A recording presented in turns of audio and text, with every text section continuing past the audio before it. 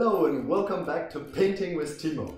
I'm Timo and this is the show where we create amazing watercolor paintings and improve your watercolor skills. In today's demonstration, we're gonna paint atmospheric perspective. So, without further ado, let's get into it.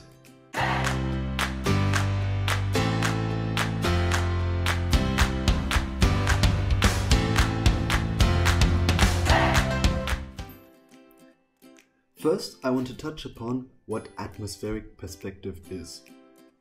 Well, it is the fact that objects in a landscape in the distance have lower contrast between them and the background.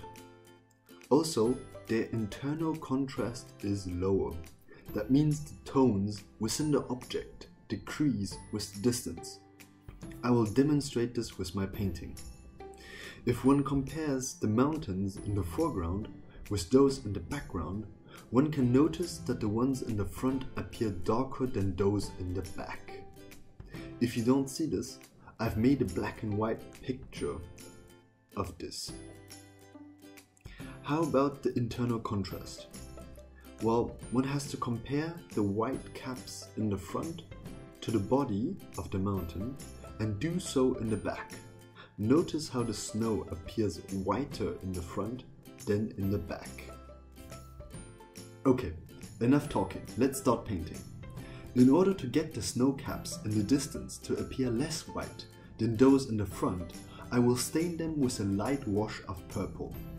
For that, I mix ultramarine, cobalt blue, alizarin crimson and cadmium red together. I make sure that the reds dominate the mixture and that my paint is very light and runny. Before laying in the wash, I wet the paper in order to get a soft edge. This will help with the transition of the sky later on. As I progress to the mountains in the front, I'll dilute the paint on my brush until there's none left for the mountains up front.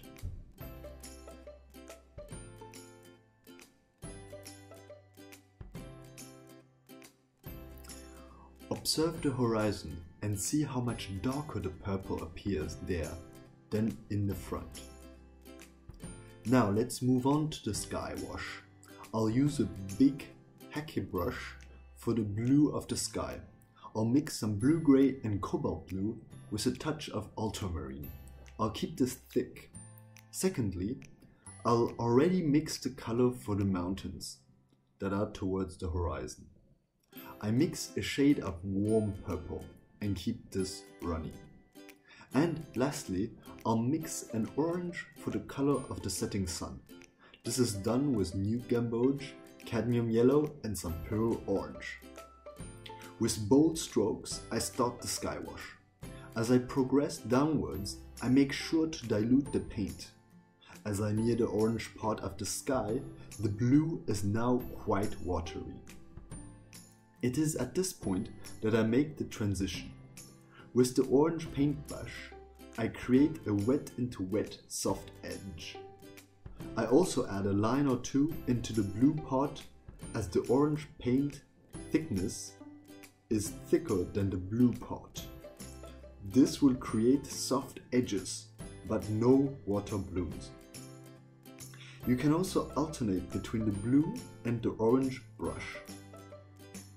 Then comes the most important part of the sky wash. I take a clean brush and do a wet into wet lifting. I do it during the wash in order to secure soft edges, and this will give the appearance of light. Notice how I lift more paint above the main white line. After the soft transition back into orange, I take my purple loaded brush and merge the sky wash with the background wash. This has also a soft transition. As I get to the distant mountains, I'll pick up some cobalt blue with my purple brush and keep the mountain peaks white with a hard edge. The following mountains are done in similar fashion. Step 1. Keep the edge hard at the peaks. Step 2. Wet the top part without touching the previous edge. Step 3. with a diluted mixture of the purple background wash, continue downwards. Finally, step 4 is bring in the heavy dark purple mix. Now, it is important to start lightly with this dark purple at the back in order to increase the pigment to water ratio in the front. Notice how when I come closer to the viewer, the peaks appear whiter. The initial purple wash turned into a blue purple and is finally totally blue.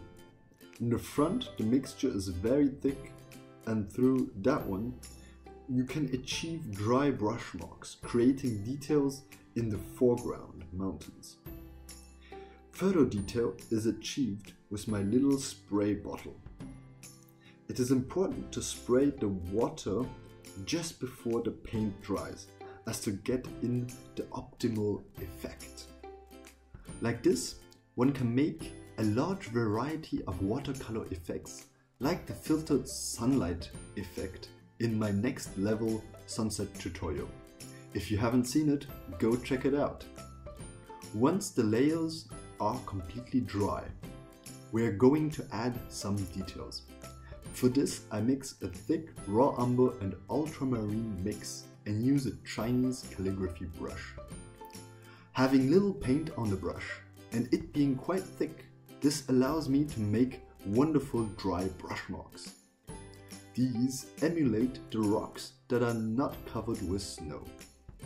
I make sure to paint quite a few of them in the foreground before gradually decreasing the amount towards the back. Et voilà! Just like that, the painting is done. I have achieved what I set out to do, namely atmospheric perspective. The mountains at the back have a low contrast in themselves and fade into the horizon. And the ones in the front are strong in contrast with white snow caps.